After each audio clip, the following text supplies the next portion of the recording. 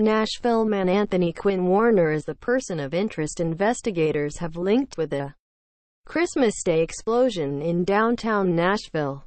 Police Chief John Drake confirmed Sunday. Warner, 63, is a longtime Nashvilleian who held several IT jobs throughout his life. Federal authorities are scouring the city for evidence on Warner. Public records show he had extensive experience with electronics and alarm systems. He recently worked as an independent computer technician with the real estate firm Friedrich & Clark. Federal agents searched his Antioch home and the Friedrich & Clark real estate office in Nashville.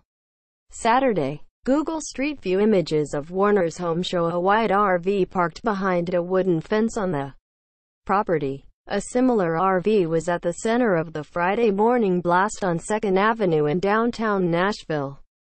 His neighbors reported seeing the RV at the home for years.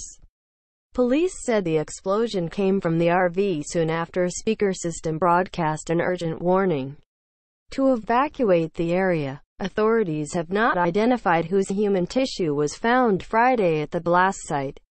Daryl Debisk, a public affairs office for the FBI, said Sunday afternoon he could not provide a time estimate on when the results would be available.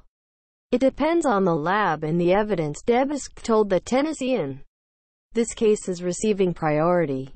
Police in the area moments before the blast said the speakers also played the wistful 1963 song, Downtown, by Petula Clark. The lyric, about going to the city to seek refuge from sadness, echoed down 2nd Avenue just before the blast. The lights are much brighter there. Neighbor. Warner never talked politics, kept to himself and cared for his animals. Steve Schmaltz and his wife have lived next to Warner for more than 2 decades. When Schmaltz's wife moved into the house in 1995, Warner was already living next door. Schmaltz described his longtime neighbor as friendly, someone with whom he would make brief small talk before parting ways.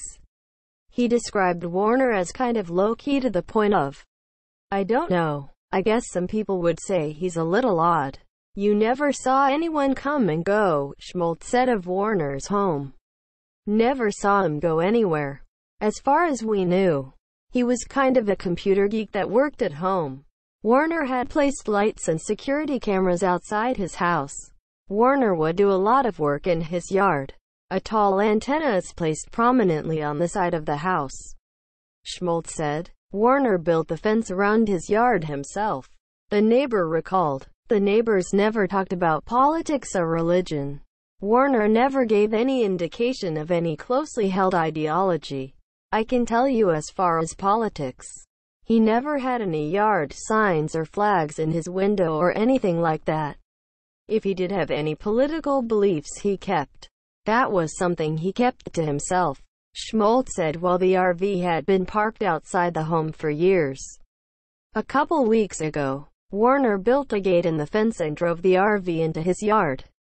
"To be honest, we didn't really pay any attention. It was gone until the FBI and ATF showed up," Schmaltz said. He and his wife watched the news Christmas morning as information began to unfold about the 2nd Avenue bombing. They saw the photos police released of the RV in question. That night, they noticed some cars driving up and down their street. It didn't begin to click that their neighbor may have been connected until Saturday, when they looked outside to see a large group of law enforcement outside Warner's home. "Holy cow, there is a SWAT team out there," Schmaltz recalled his wife saying as she looked out the front door. Mid-morning Saturday, when Schmaltz learned that whoever was in the RV appeared to have tried to avoid casualties, his mind went to Warner's devotion to his animals for so many years. Warner had dogs over the years. First 2 small Shelties and then a larger dog that he adopted, though the pets have since died. Schmaltz said Warner took really good care of his dogs, even building a wheelchair ramp for them when they got older so the animals didn't have to use stairs to get inside the house.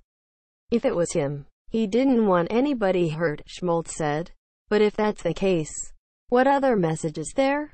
If indeed it was him, I don't know." They have to figure out some kind of motive. Warner owned electronics and alarm company. State business records show Anthony Warner registered the company Custom Alarms and Electronics, which specialized in producing burglar alarms. The company had an alarm license from November 1993 through November 1998. Court records show Warner was enmeshed in a family dispute when he transferred ownership of a second family home on Bakerton Road to himself about 1 month before his brother died in 2018.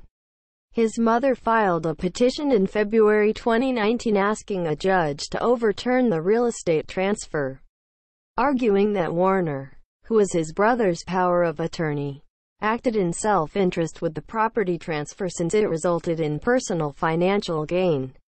The case was dismissed in October 2019 at the mother's request after the property was deeded back to her. The mother's attorney in the matter, Yancey Belcher, said the family had asked him not to speak to the media.